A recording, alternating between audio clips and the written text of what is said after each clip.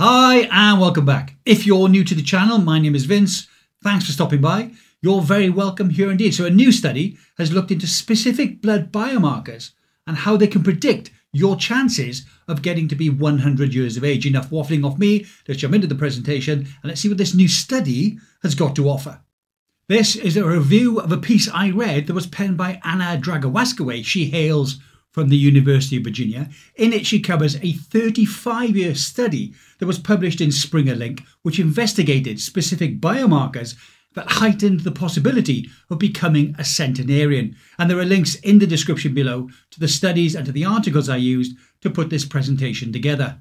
Now, previous research has found that people who become centenarians have fewer disabilities, comorbidities, and hospitalizations earlier in life. They are also characterised by better cognitive functions than people who will not reach their 100th birthday. Since health seems to correlate with becoming a centenarian, these researchers asked whether a simple blood test can predict a person's chance of reaching their 100th birthday. They conducted the biggest study to date that compares biomarker profiles, which were measured at similar ages, earlier in life in centenarians and also in non-centenarians. Let's take a look at the cohort. The study population consisted of 44,636 individuals from Stockholm County who underwent clinical laboratory testing between 1985 and 1996, and the participants were followed up until the end of the year 2020. Now, the researchers focused specifically on people born between 1893 and 1920. Those were people who were between the age of 64 and 99 when their first blood sample was taken for measurement. This enabled researchers to follow up with the study participants until they reached the age of 100. 2.7%, that's 1,224 of the participants reached their 100th birthday, which is representative of the Stockholm general population for this particular time period. So the researchers analysed 12 blood-based biomarkers, and they were involved in inflammatory, which is uric acid, metabolic, so total cholesterol and glucose, liver, which is the liver enzymes and proteins, and kidney functions, which is creatinine. There were also biomarkers tests related to malnutrition, which is albumin, and anemia, so that covered iron and iron binding capacity. The authors then compared the distribution of biomarker values between people who did and did not end up becoming centenarians. They then studied the association between each biomarker and the possibility of becoming a centenarian. They found that except for two biomarkers, and that was the liver enzyme ALAT and albumin, all the measured biomarkers were associated with the likelihood of becoming a centenarian. So this is interesting. The likelihood of becoming a centenarian was higher for people who displayed increased levels of total cholesterol and iron. However, for glucose, creatinine, uric acid, liver enzymes, and total iron binding capacity, it was the opposite. Lower levels of these biomarkers were correlated with a higher chance of becoming a centenarian. This is also interesting. The researchers also noted that the levels of the liver enzymes ALP and LD in most of the participants, whether they were future centenarians or not, were outside of the range now considered normal according to clinical guidelines.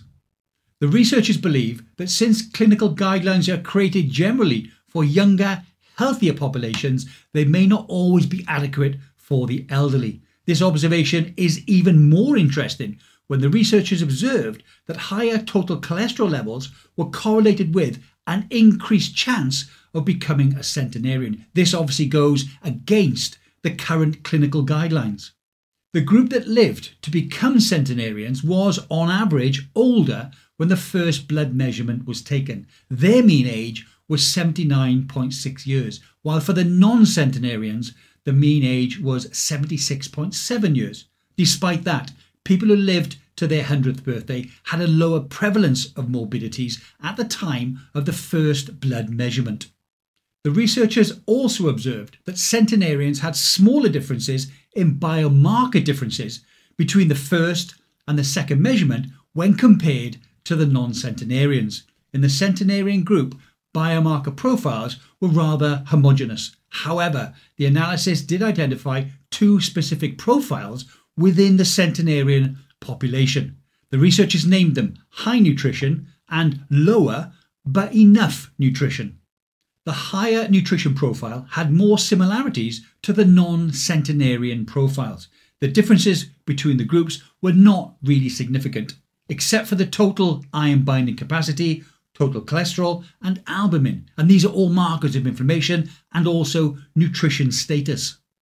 Now, liver function and anemia can also impact the values. The researchers speculated that total iron binding capacity, total cholesterol and albumin within the centenarian population might reflect nutrition but not inflammation, as the other markers of inflammation, such as liver function and anemia, didn't show any differences within the centenarian population.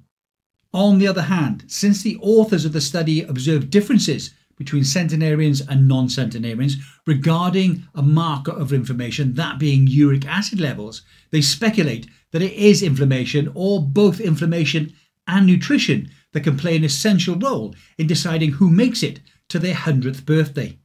The research shows that from the age of 65 onwards, people who would eventually become centenarians show a distinct difference in their blood biomarkers. The researchers noted that their results regarding liver and kidney function and inflammation as a predictor of longevity are all in agreement with previous research. The researchers also hypothesized that alcohol consumption might play a role in exceptional longevity. The hypothesis is based on their observation that several biomarkers that are higher in non-centenarians are also alcohol related. However, they leave this topic for future research and future researchers. The authors point out that one limitation of the study was the lack of access to all of the biomarkers that they wanted to test, and this included the ones related to immunity and also inflammation. Also lifestyle information such as smoking, alcohol consumption and also physical activity levels. Well, I hope you found that interesting or informative, hopefully both. If you follow the channel, you know I get my blood test taken, or I get my blood tested every 3 months. My total cholesterol is always high, which according to this study is a good thing. Iron should be between 50 and 212. Mine has only ever been over 100 once, so it needs to be up according to this study. So I may look into taking some kind of iron supplement. If anyone's got any ideas of good iron supplements to take, then please leave links in the description below. But glucose, creatine, uric acid, liver enzymes and total iron binding capacity should be lower. I'm guessing lower but not out of range. So I don't get my liver enzymes tested, I don't think. My glucose, thanks to Metformin, is now lower. My uric acid is down because I'm not eating anywhere near as much salmon as I used to when I was in the Middle East. And my total iron binding capacity is always in range, but thankfully is always right at the bottom end. So I'd be interested to see what your comments are with regard to this latest study on blood tests and reaching your 100th birthday.